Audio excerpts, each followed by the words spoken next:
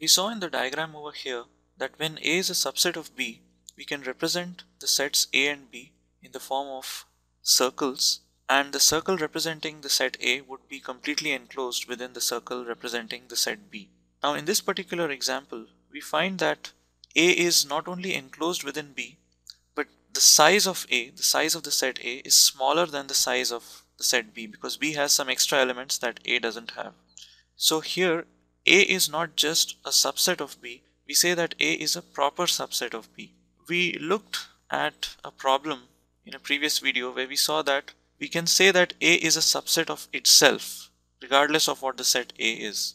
But usually when we think of a subset relationship, we have in mind a picture of a set A which is completely contained within the set B, which is not equal to B, but which is smaller than B in size.